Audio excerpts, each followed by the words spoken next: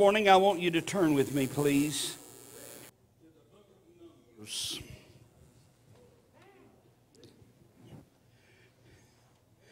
Numbers chapter 13. I want to speak to you for just a little while this morning on God provides. Yes, amen. I believe God provides, don't you? Yes, it does.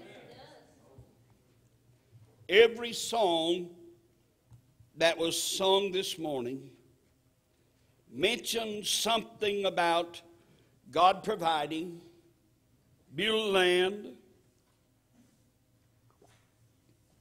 I'm on my way to heaven. And I thought, wow, God, you know exactly what you're doing this morning. Let me start this sermon by talking to you for just a moment. There has been a change in the atmosphere. There has been a change in the world today. Last night, from about midnight until about 2 o'clock this morning, there was an anointing that was so strange, came upon me, and I walked the floor. I prayed. It was a heaviness like I hadn't felt in many, many years. This morning I got up and turned the news on, and it said that there was a 6.2 earthquake that had hit Baja California. Last Friday, something happened that the news media never said a whole lot about. In fact, there's been so many things that's been happening they haven't said anything about. There has been major storms with hurricane-type winds that has been all over the Mideast. In fact, NASA looks down upon it and take pictures of it, and it looks like a hurricane or a tornado with an eye in the middle of the storm. All week long, that has troubled me, and I said, God, this is strange. What is this? All of last week, there was a major dust storm that blew in across all of the Asian countries, including parts of Israel. It looked like a mountain, a wall that was so high that you couldn't see over. It looked like it went all the way from the ground, all the way to the sky. And I thought, Lord, what is this? I knew in my spirit it had something to do with these final days.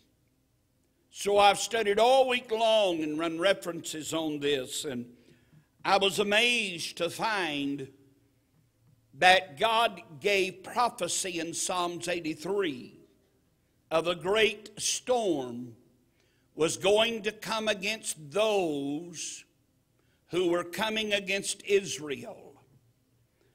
In the Bible, you read in Psalms 83 about the wheel. And also in the book of Isaiah chapter 17, it talks about the great wheel that will come in and that will crush, that will bring diseases or pestilence.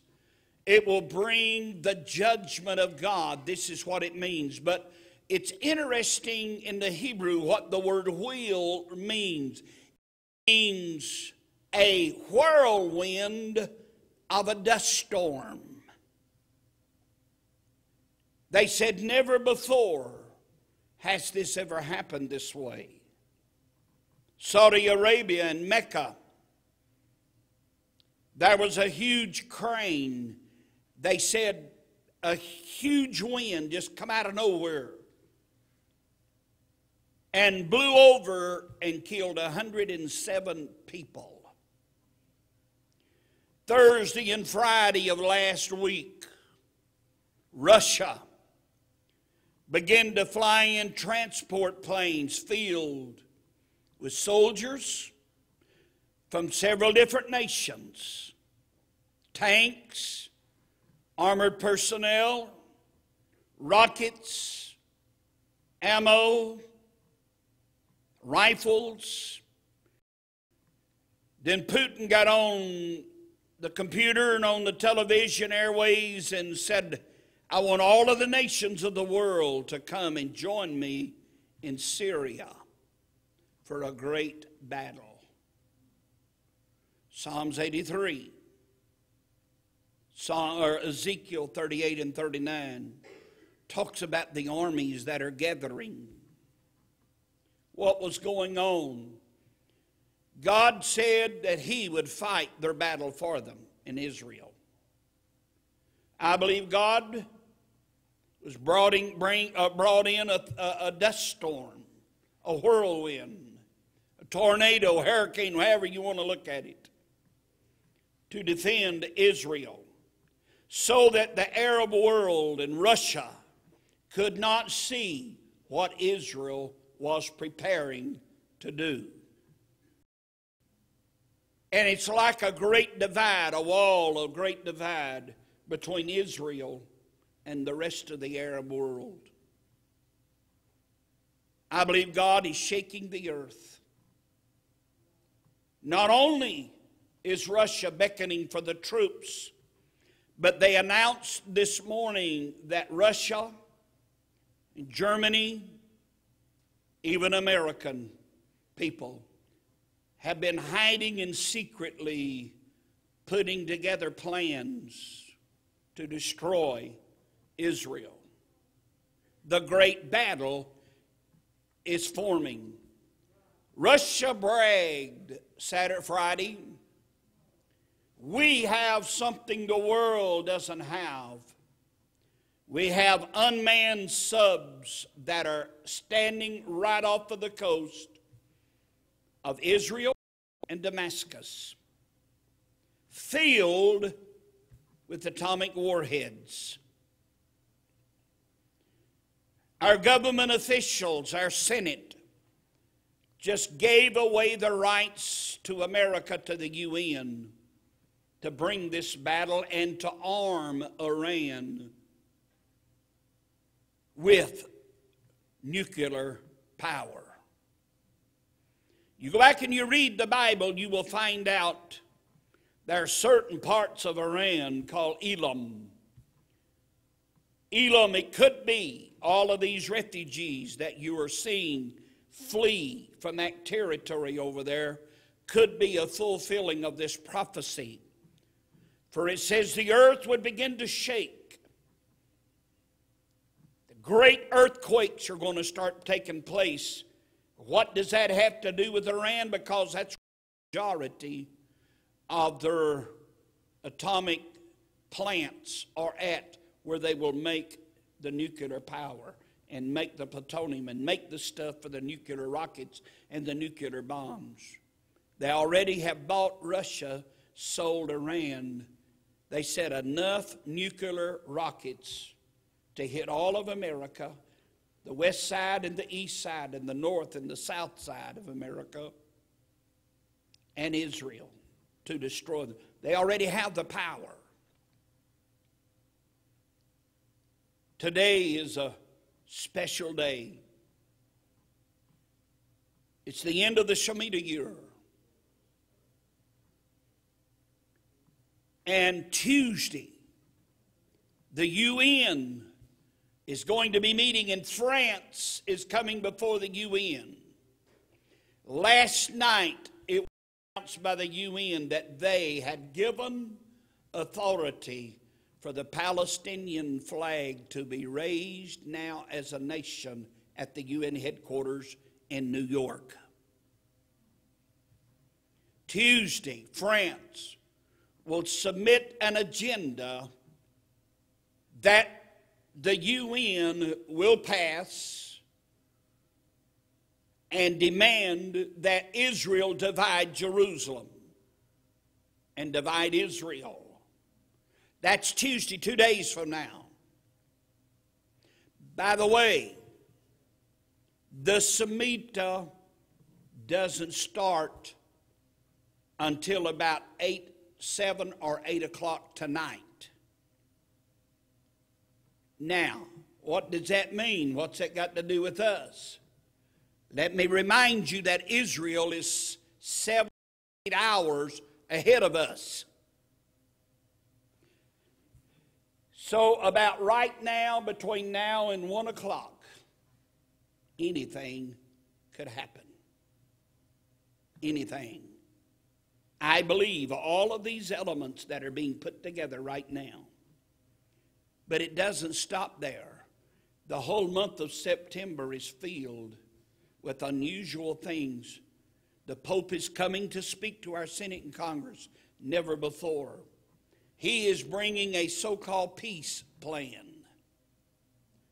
Do you know what the peace plan has to do? It has to do with the new buildings. It has to do with the new EPA laws. Bringing all nations under the UN. He, as the religious ruler, is coming to say, we're going to pass it. And then the 27th, or I believe it's the 27th of September of this month, the UN is going to pass an agenda that all nations, kindred, and people of the world will come under their dictatorship and their rule. Things are happening so fast right now. I don't know how many of y'all watched John Hagee this morning, but he was talking about the horses of the apocalypse, and it made perfect sense of what Brother John was saying. He was talking about this nuclear deal that our government just signed off on. Sadly, people that signed our rights away, they signed a death warrant for us. They okayed Iran to build the nuclear stuff and to have the nuclear stuff to kill Americans with. Iran's already bragged. Ayatollah is on the news this morning. They're saying we want Americans, we want them dead. They're putting out contracts and hit lists, Al-Qaeda, saying we want anybody from Israel, anybody from America, we want them dead. And it's going out over the airways. These wars are starting. That beautiful valley of Armageddon, when you look from off of Mount Carmel down upon it, is one of the most beautiful places in the world. Brother Mike and Linda and Lisa and Brad and my wife and I went for our second tour, and their first tour, then they went back again last year. We went up on the mountain, and we looked over into that valley. But here's the strange part of that valley. Lots of wars have been fought there. And the valley, when you look down on it, the valley is red. The dirt and the soil is already looked like it's stained red from the top of the mountain. They have fish ponds all over it. They have dairy cattle everywhere. But I listened to Jonathan Cahn the other night. Somebody asked him a question standing on the mountain, and they said, where will all of the armies of the world come in at? And he said, they will fill this valley. They will come from the Mediterranean Sea, and China will come from the east, west. And he began to name off where all of the countries would come in to attack Israel and would come together. And I've told you the story when we were there in 2005, how that Israel had already, the big buzzards and stuff that have made their homes in the cliffs right at the head of that valley of Megiddo, or Armageddon as we call it. They've already made their nests there and bearing their young. They go home every year and they come back to the same nest. Well, the Israelis have captured some of these, and they said what's interesting is that every one of those big buzzards has the DNA that shows what country they came from. And every country that is listed in Psalms 83 and Ezekiel 38 and 39 is where these buzzards are coming from to confirm the Word of God. Now, there's so many things going on that it makes my head spin, but I'm going to stop and tell you this morning, if you've ever made up your mind to get right with God, if you're not right with God, today would be the best day you have. Right now would be the best time that you can have. I believe America, as I told you last week, I remember making a statement as I came to speak last Sunday morning. Between now and next week, your world will never be the same. And look at all that's happening right now. Russia's unloading those troops. Those other countries are sending in the armies, getting ready for these battles. But God said, I will fight those battles. Now listen, Isaiah 17, it talks about the destruction of Damascus in Syria. Damascus is where the warplanes, the rockets, the nuclear stuff is being offloaded. And the nuclear sub, Russia's got a port that they have made and built in the Black Sea. It's already there. Everything is being set up right now for this last great battle. But God said, I'm going to send a whirlwind of dust. And the angel of the Lord will come down in this dust. And he will walk among it and he will destroy. He said, when you go to bed at night, Damascus will be there. But in the morning when you awaken, Damascus will be no more. So Damascus is fixing to disappear off of the face of the earth. And isn't it strange? That's where all the Russians are bringing the armies of the world to. From there, they're going to try to come in and attack Israel. But what I'm fixing to read to you is my sermon thought, and I hope nobody's in a hurry to go home. You need to hear what I'm fixing to preach to you. This might be your last sermon you ever get to hear. Because I believe Jesus Christ is fixing to return in the clouds of glory.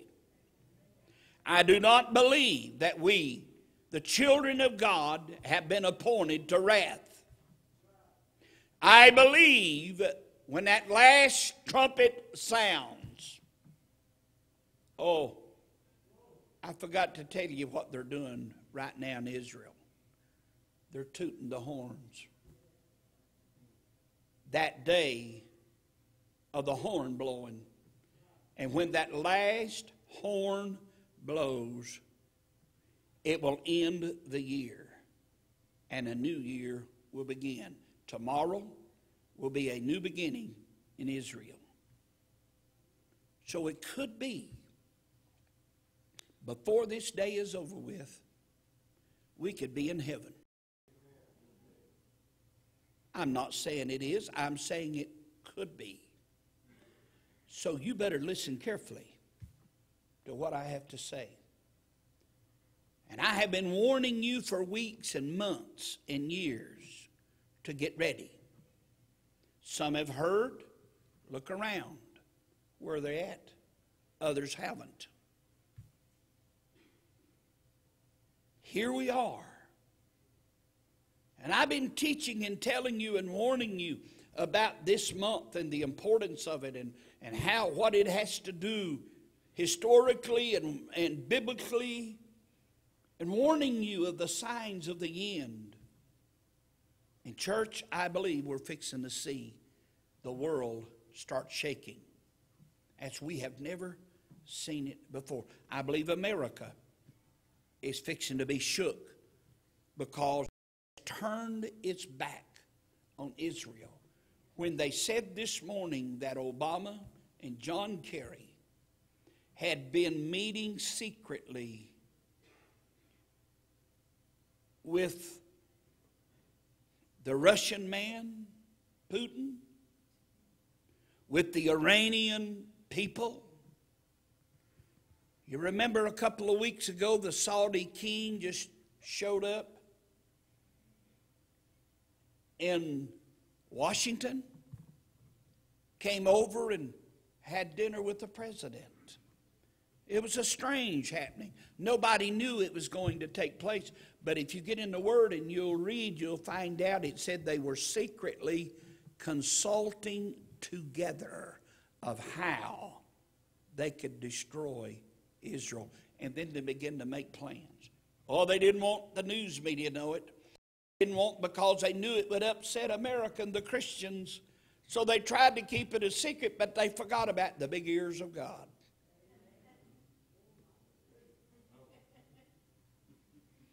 He knows their plans. He searches the imagination. He knows the thoughts. He knows the words that are spoken. But we're living in a time when we need to know who we serve. We need to be ready. Make sure your sins are under the blood and keep them under the blood. Not just for a few days, but from now until Jesus comes. This is our signals we've been waiting on. The signs and the moon and the stars. We're going to watch them. They start tonight. They've already been coming for the last 2 years. The red moons and all of the other stuff that's taken place. But these are our signs. Get ready, get ready, get ready. Something's fixing to happen. Get ready. So church, I'm warning you today, be ready. But I want you to listen to this story.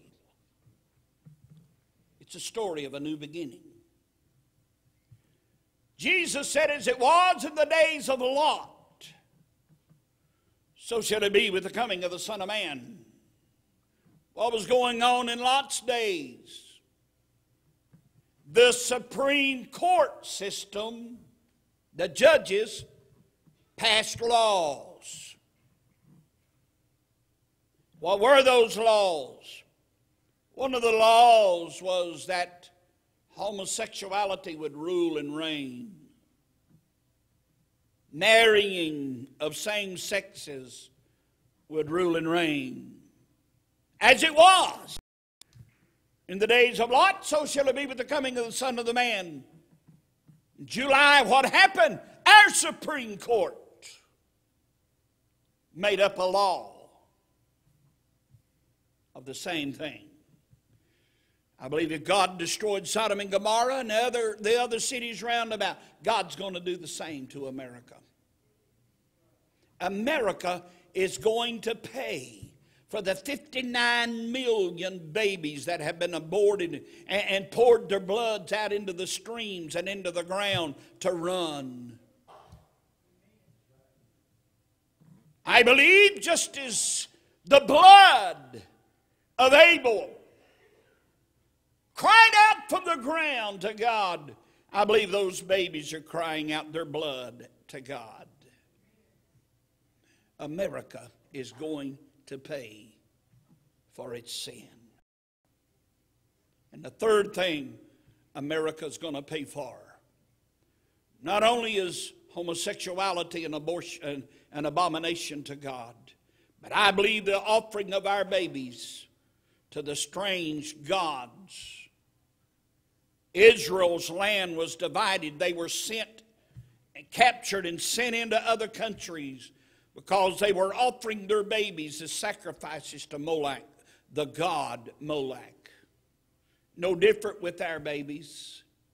And the third thing, we have turned our back on God's land and on the apple of God's eye, the Jews, Israel.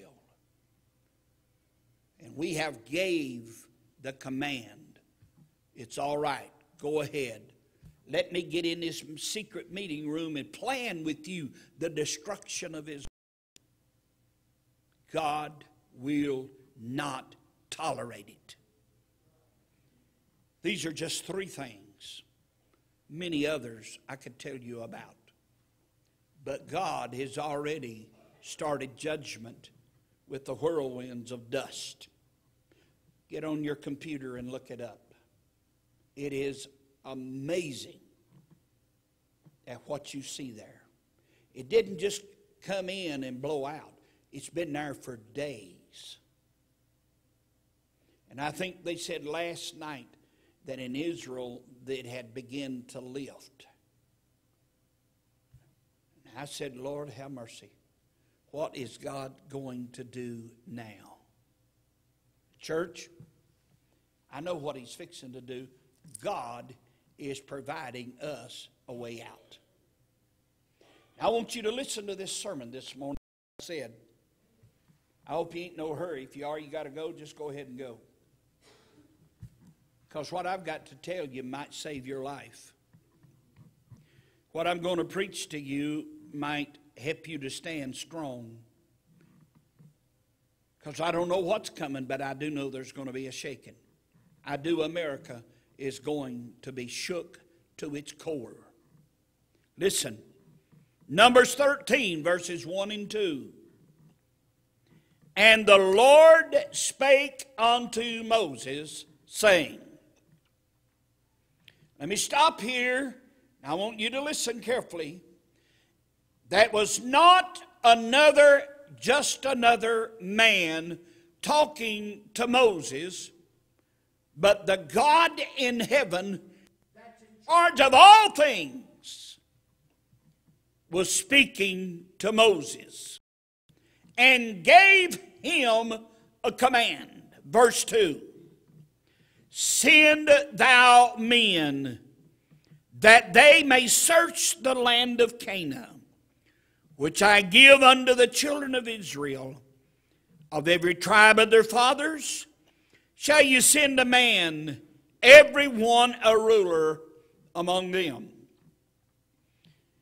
As I began to read this and I began to do research on it, I found out that the only reason God was going to send spies into the promised land was because of the rebellion of the children of Israel. They were saying, Moses and Aaron, we don't know what land God is sending us into. Here we have been wandering around in the wilderness and the desert. And how do we know what we're fixing to go into is any better than what we got? God heard their murmurings and their complaining, and he called Moses and Aaron before him in the temple and tabernacle. And he said, I'm telling you to send these people over because of their rebellion. Go with me now to verse 23. They sent the spies into the land. They came unto the brook of Eshcol and cut down from thence a branch with one cluster of grapes. And they bare it between two upon a staff. And they brought of the pomegranates and of the figs. Can you imagine a grape so big? They cut off a little stick of, or a vine of it, however you want to call it. It was so loaded and the grapes were so big that it took two men to put it on their shoulders and carry it back into Moses and Aaron. That's a promised land. God said, this is what I'm preparing for you. You're going to go in and reap what these ungodly people have sown. God was showing them that he has already made provisions for them before they ever get there. Let's read on. Verse 25. And they returned from searching of the land after 40 days. They went and came to Moses and to Aaron and to all the congregation of the children of Israel unto the wilderness of Paran, to Kadesh, and brought back word unto them and unto all the congregation, and showed them the fruit of the land. And they told him and said, We came unto the land whither thou sentest us, and surely it floweth with milk and honey, and this is the fruit of it. Just like God said it would be. Now they were in agreement up to now of what God had said is true. A lot of church people are in agreement right now with what the preachers and teachers have taught them, the singers have sung. They've told us the Lord's coming, and we have seen the fruits of it. We know that we have a promised land, a lot better than this, that God has prepared for us. Let's go read a little farther, verse 28. Nevertheless, they seen it. They heard the promises of God. Nevertheless, the people be strong that dwell in the land. The cities are walled and very great, and moreover, we saw the children of Anak there, the giants. The Amalekites dwell in the land of the south, and the Hittites and the Jebusites and the Amorites dwell in the mountains, and the Canaanites dwell by the sea, by the coast of Jordan. And Caleb stilled the people before Moses and said, Let us go up at once. Let's don't wait another minute. Let's go right now and possess it all. For we are well able to overcome it. If only the church could hear those words. I don't care what kind of position you're in. I don't care what kind of circumstances you have in your life. Here is a word from God. I am your provider. I don't care what you see. We don't walk by sight. We walk by faith. Blessed are those, Jesus said, that have not seen me, Thomas, and yet they still believe in me. They ain't seen me, but they believe me. And I'm telling you now, the Bible said where sin did abound, grace did much more. Far exceeds anything the devil has to offer. And I'm here to tell you, my God is able. He asked the church a question, is there anything too hard for me to do? But then he makes another statement. Ye did run well, but who hindered you? Then he warned us, the devil is a roaring lion, goeth about seeking whom he may devour. Who's he looking for? He's looking for the doubters and the pouters. He's looking for those that said, oh yes, we've seen the past. We've been there. We've seen what God done. We have experienced the miracles of God. We know how God has moved for us and saved us, protected us. God has provided for us sufficiently. But then here comes this little circumstance along, and we begin to look at it, and it gets bigger and bigger.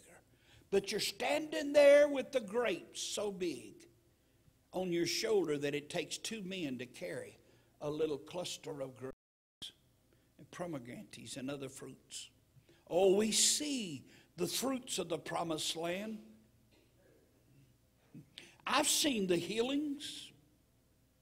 I've seen the miracles. I've seen salvation work. I've seen what a difference in the life of a person comes when they get right with God. And God sanctifies them and separates them from the world and infills them with the blessed gift of the Holy Ghost. Whoa, what a difference. They went from weaklings to power. They went from running with the devil to running after the devil to conquer him. Listen. Caleb told the people before Moses and said, let us go up at once. Why did he want to go at once? He knew the longer they thought about it, the worse it would be, the bigger the circumstances. The more they thought about it, the more they would doubt it. Why? Because if you give the devil a room to dwell in, he's going to bring chaos into the house. Did you hear what I said? If we allow the devil to come into the church and have his way, it won't be long till he'll have everybody in the church run off for fighting each other. He brings chaos everywhere he goes. Verse 31. But the men that went with Caleb said, oh, we be not able to go up against the people, for they are stronger than we. We've seen those giants. Giants are powerful. I understand.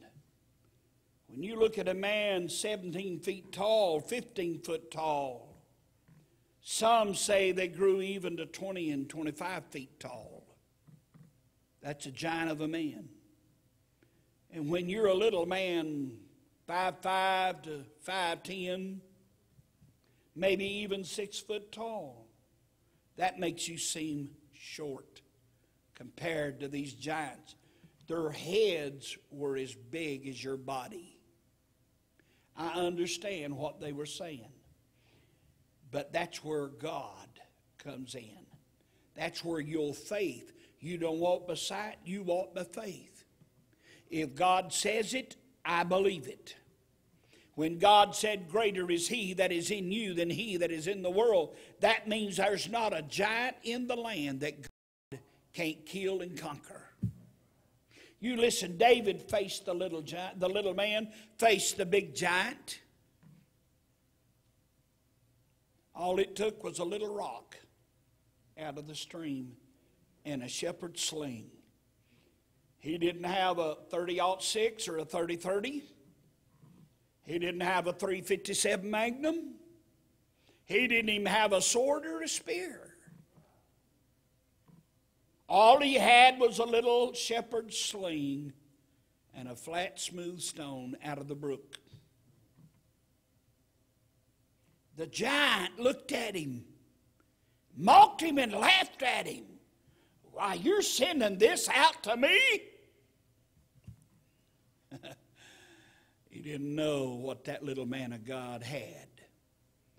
You come to me with spear and sword, but I come to you in the name of the Lord. There's not a giant in the land, Caleb said, that we can't take. But they said they're violent people. Oh, we're not able to resist them. Verse 32.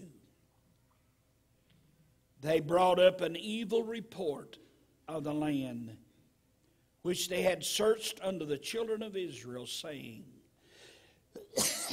the land through which we have gone to search it is a land that eateth up the inhabitants thereof. And all the people that we saw in it are men of great stature. And there we saw the giants. the sons of Anak, which come out of the giants. And I want you to underline these next 3 or 4 words. And I want you to rehearse these. And I want you to reread these 10,000 times or more. This is what they saw. This is how they felt. And this is what brought an evil report that caused at least 2 million people to die. Lost in the wilderness. And there we saw the giants, the sons of Anak, which come out of the giants. And here it is. And we were in our own sight. That's grasshoppers. And so we were in their sight. It didn't matter if God had given the command for us to go. It didn't matter if we went in and saw that God had prepared the land for us.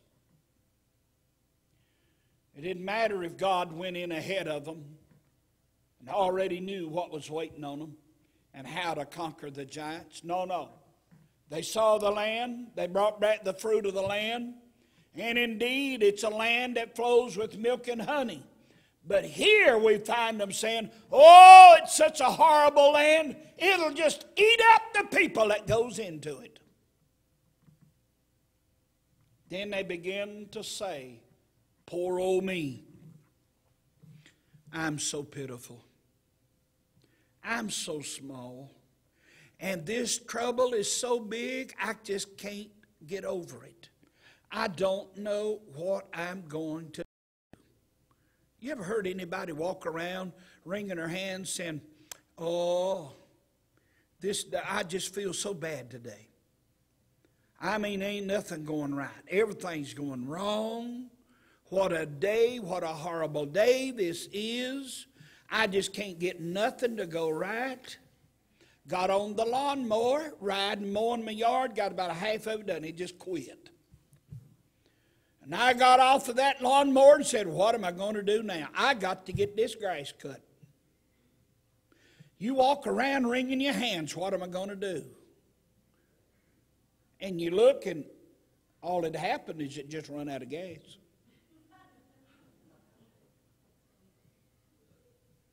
But you was already in the tears before you ever got on the lawnmower. You were already convinced of your circumstance. It was so bad. That day was so bad. You already declared it's so bad. Look at all the giants in my life.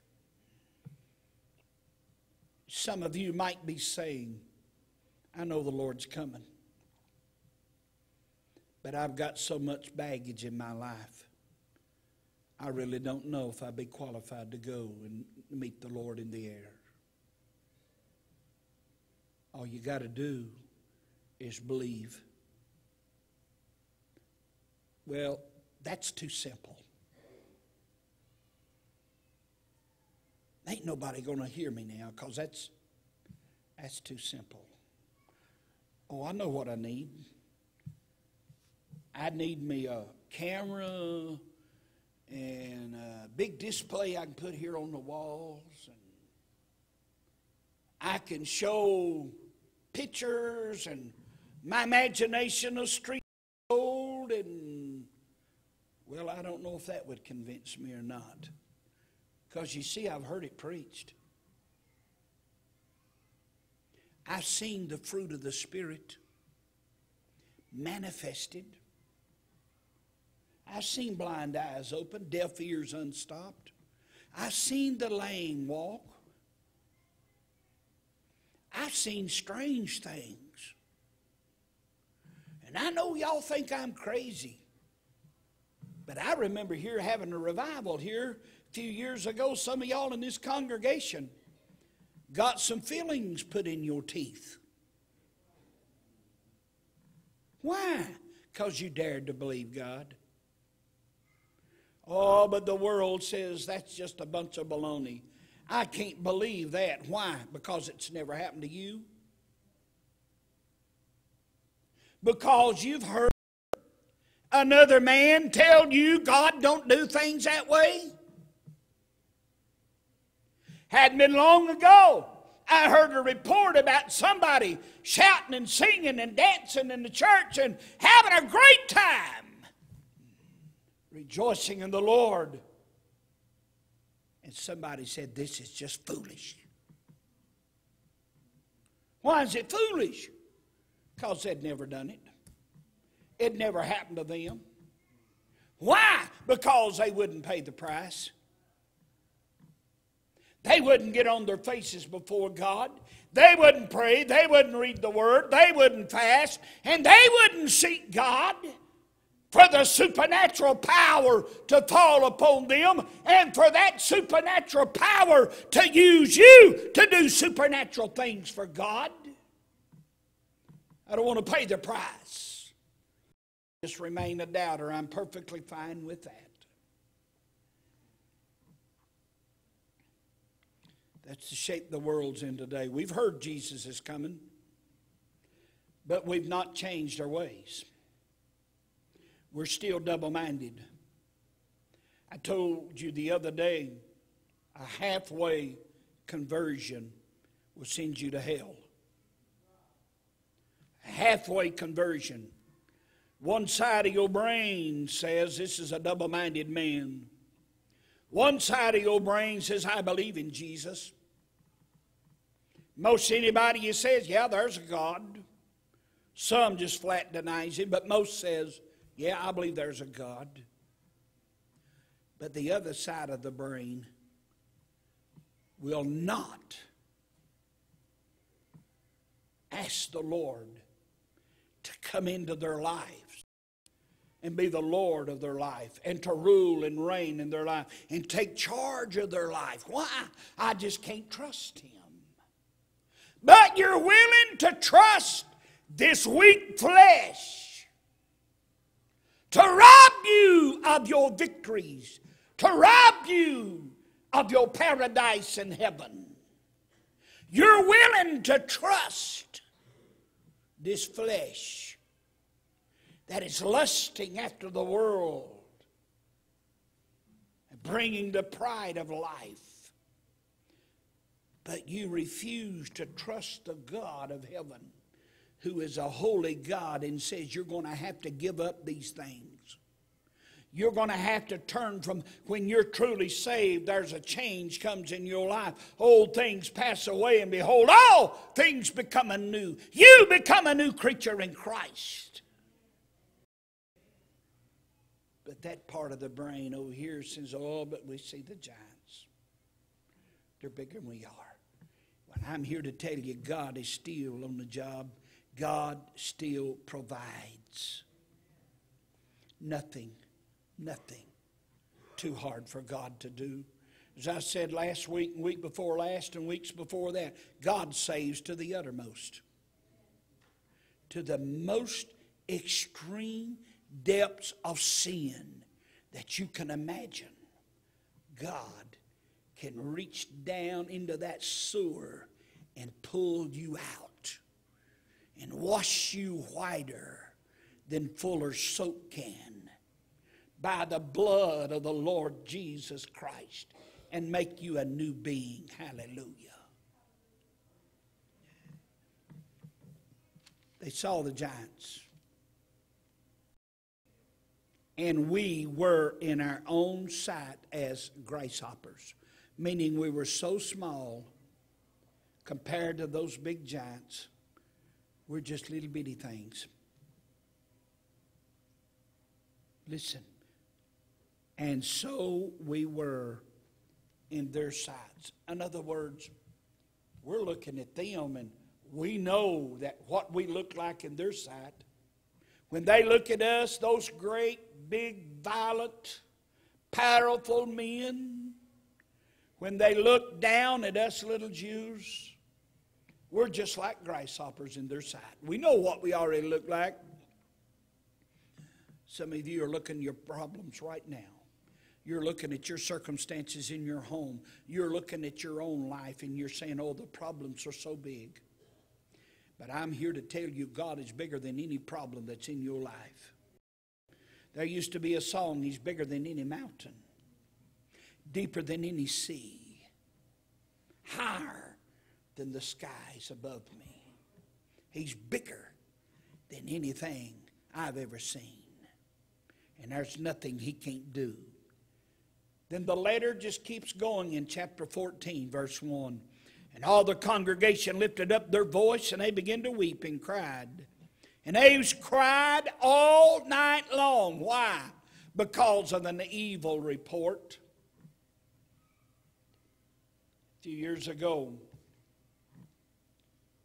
we were in a revival. This same revival where people had got fillings in their teeth, God healed them.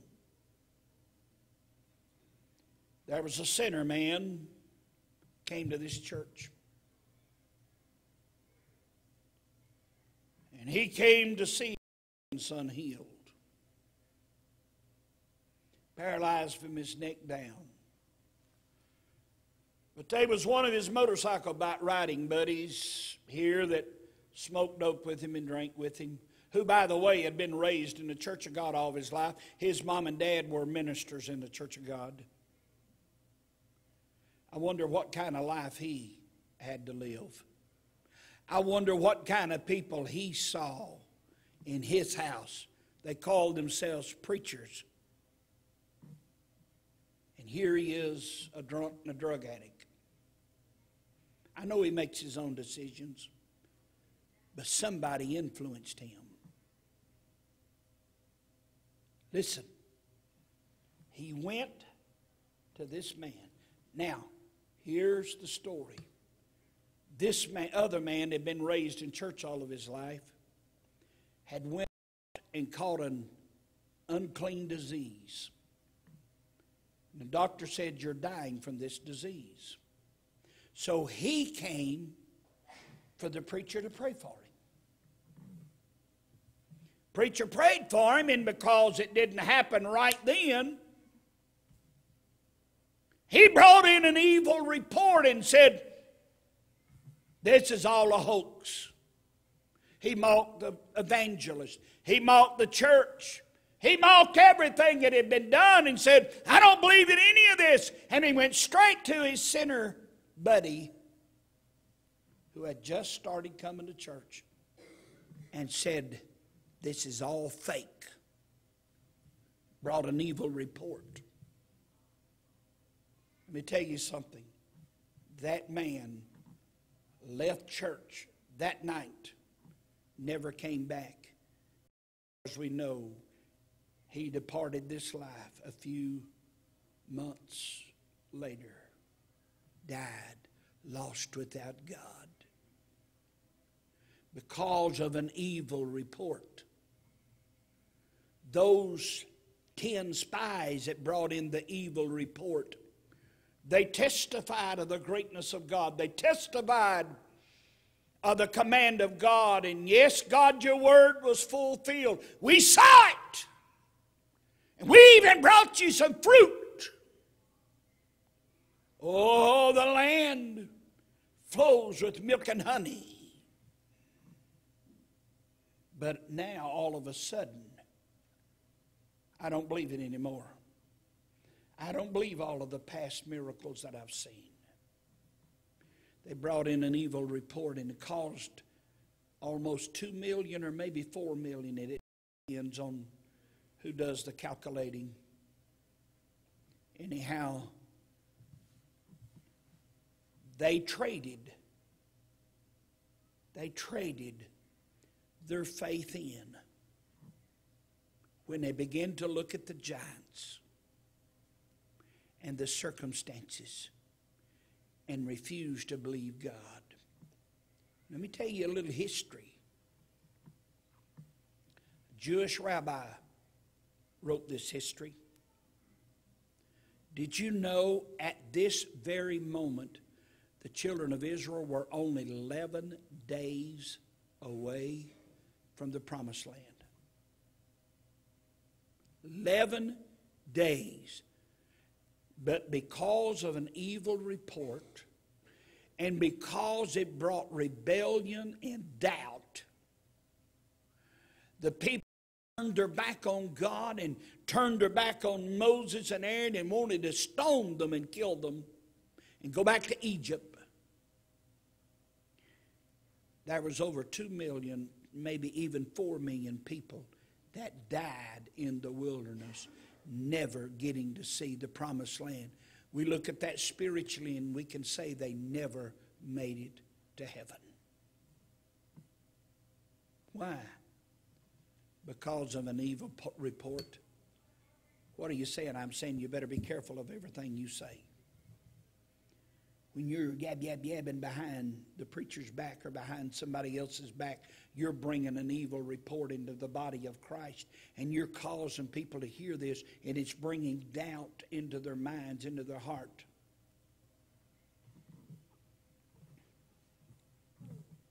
Sister Terry, I'm going to do this publicly. And I'm not doing it to embarrass you, but to encourage you.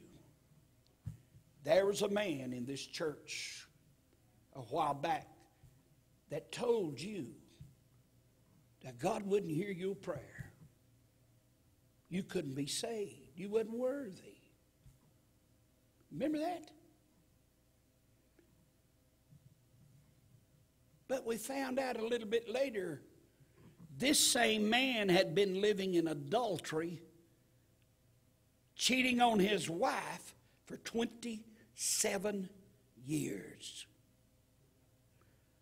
Who does he think he is? But he was bringing you an evil report, trying to rule over you.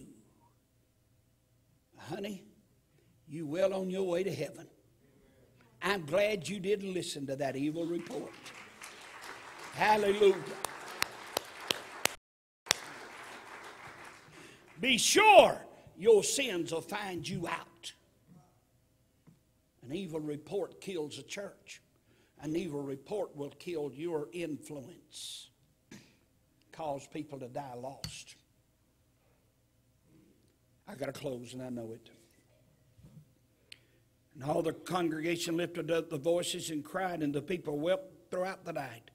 All the children of Israel murmured against Moses and against Aaron. The whole congregation said unto them, would to God that we had died in the land of Egypt, or would to God that we had died in the wilderness. And wherefore hath the Lord brought us into this land? How dare him? So that we can fall by the sword, and that our wives and children should be a prey. Were it not better for us to return unto Egypt? I've enjoyed the life of sin better than I have this. I'm not going to get to finish. I'll finish with an illustration. The instrument, please. Several years ago, there was a man come to church. This man, he was really trying his best to live right. I think he was.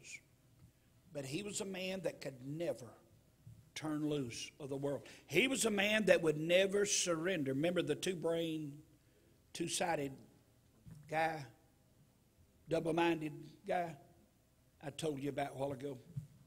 He was a man that had one of those double minds. He came into my office one day. He said, I need to talk to you, Pastor. And I said, go ahead. He said, Brother Smith, I don't understand it. When I was in the world, before I got saved, he said, I lived it up. He told me the name of the bar that he used to visit and play music as a drum player off 58 Highway. He said, I went there for years. I'd drink, I'd do drugs. And he said, we'd go to the mountains, we'd go to Florida. And he said, always had money. He said, but I run my debit cards and my credit cards to their max. But it seemed like we already always had an extra few bucks at the end of the month. But he said, since I've got saved, he said, I'm paying my tithes, I'm trying to live right.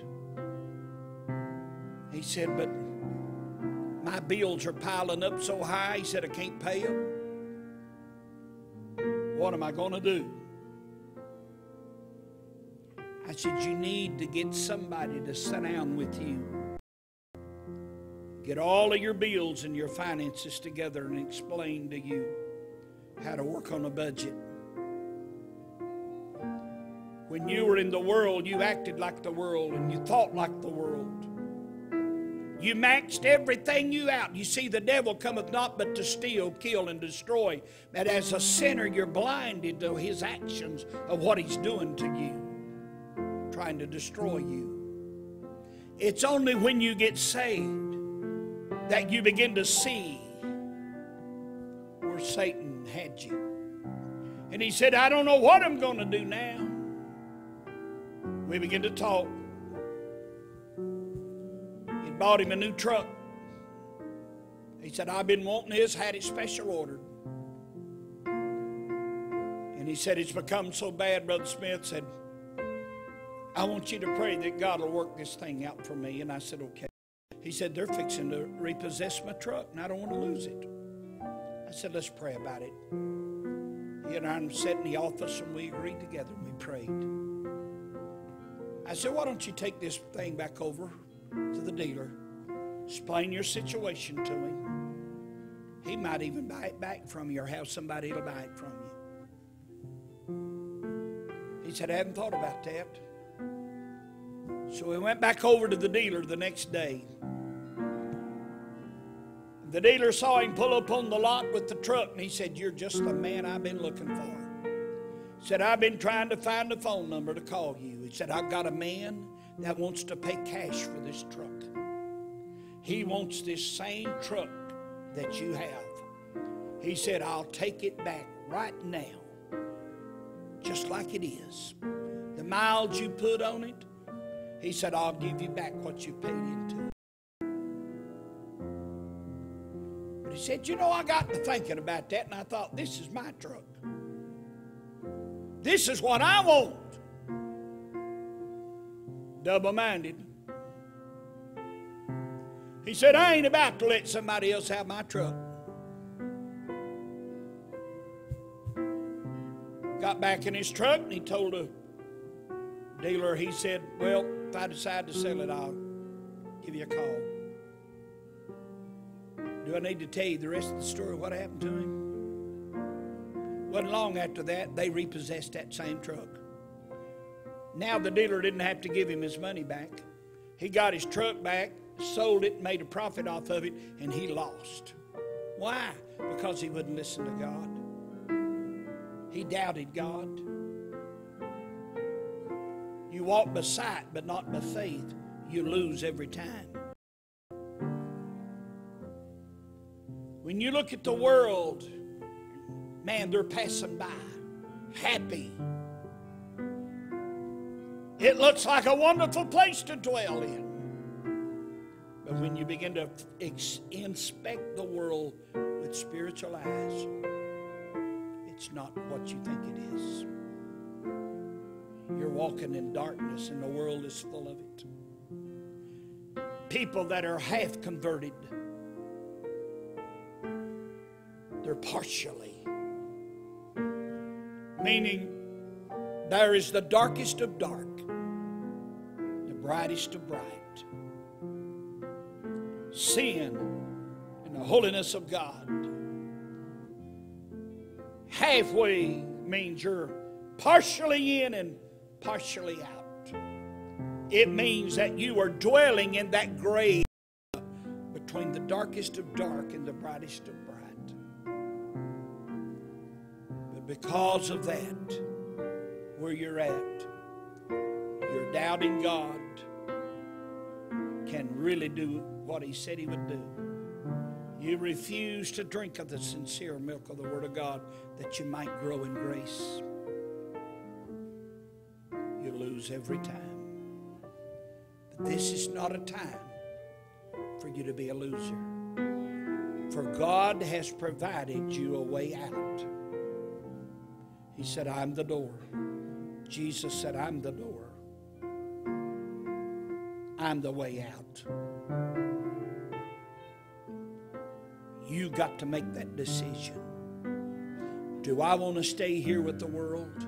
And what's fixing to take place? I'm telling you, church, when the wrath of God begins to be poured out, you don't want to be here. You don't have to be here. God has provided you a way of escape. God has provided you a way out. We call it the rapture. The Bible calls it the great catching away, which is in the Greek the same thing. It means rapture. God even said, I've not appointed you to be the children of wrath, but I've appointed you to obtain salvation or deliverance through Jesus Christ. That means He saved you. He's made a way of escape for you, so that when He comes in the cloud and that last trumpet sounds, your feet will leave this earth. Gravitation won't hold you no more, and you'll rise to meet the Lord in the air. And for the time that anointing and glory of God comes upon you, somewhere between this earth and the cloud, you're going to be changed. You're going to take off this old flesh that is morally corrupt, and you're going to put on a new body. You're going to put on a new robe, just like Jesus. Now, the children of Israel, because of an evil report, it cost them. They could have went into the promised land in 11 days, but instead they chose 40 years in the wilderness.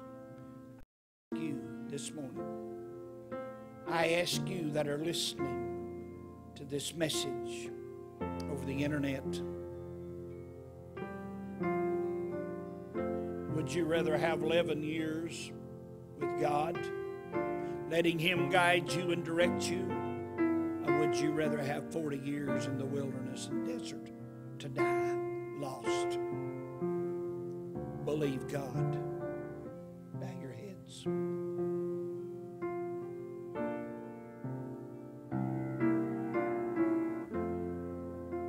Father, I pray over this people, this message. And I thank you, Lord, for the precious Word of God that you have again allowed us to receive. And I know, God, that only you knows what the future holds.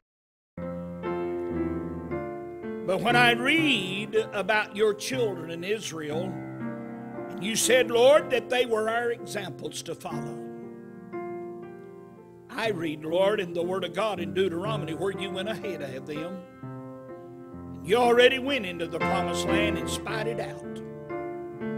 You knew where those giants was at, and you knew how to conquer those giants. You already had a plan. If only we could believe it. You had provided a way of escape. You had provided a land that flowed with milk and honey. But they refused to believe. Though they seen it with their own eyes, they still refused, oh God. And I read in your word where you said, will there be faith? Will I be able to find any faith when I return? I pray, oh God, this day, this night, that you would touch the hearts that have the opportunity to hear this word. Let them believe in you. Let them stop looking at the giants. Let them stop looking at those circumstances that are so big in their lives. Because one of these days, Lord, they're going to lay it all down anyway. When you call them home, Lord, those giants, those homes, those fancy automobiles, this fancy lifestyle, this societal living we thought of and we were willing to despise you and turn our backs on you for. My God, we'll look at it and we'll see that it was vanity, emptiness, nothing. But you're our everything.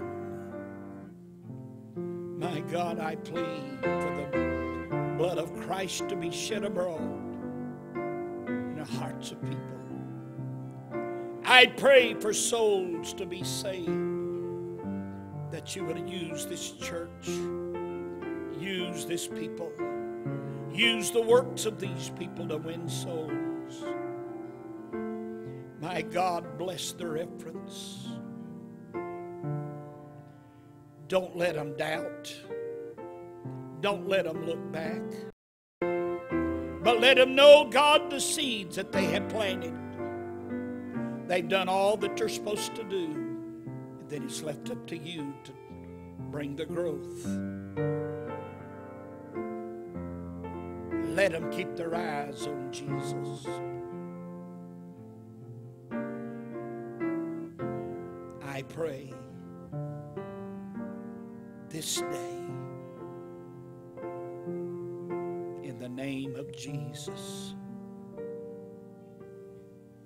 Loho shakaye lebiondorobaka. Malabokutu pakalihishi makaya. Deremenendorobokute lekai kaledebu utabakaya. Shabarondri biki alade loho ushalemanda batabekiti ila loho ulamaka bikira bakasha kutakarati lehi omda emeonhu aishikele lehukukuramakaya. I say unto you, my people, live no longer in fear, but look unto me, the Lord thy God, and I shall lead thee into the paths of safety. I shall go before thee, doth not my word say, and behind thee. And I shall lift thee up, and I shall protect thee and cover thee. And I say in just a few days, if thou wilt be faithful unto me, that I will be faithful unto you and bring deliverance unto you. So hold on, my children. Hold on to my word. Hold on to my spirit. And hold on to the truth, that it might lead you unto the land of fair days, that it might lead you unto the place of peace that you have so longed for. And I say unto thee, be faithful to the end, and I shall be faithful to you, saith the Lord.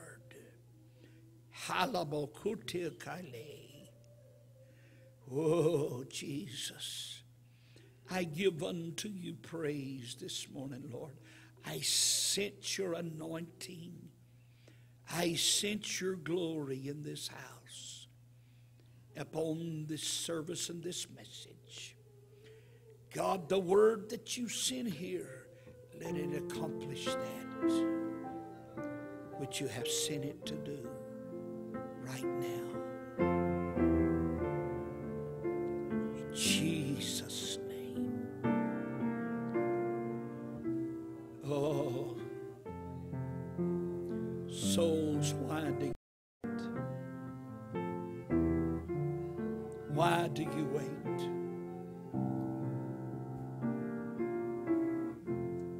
Hallelujah.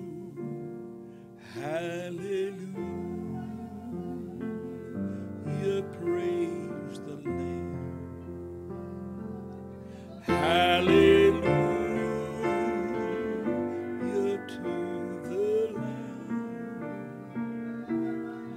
I will praise his name again. Hallelujah to the Lamb. Father, I ask that you would watch over us and protect us. Take care of us. Build a hedge around us and a covering over us, Lord, and keep us safe from harm, and back to this house tonight. Jesus' name. Amen and amen. God bless you, church. Thank you, visitors, for coming.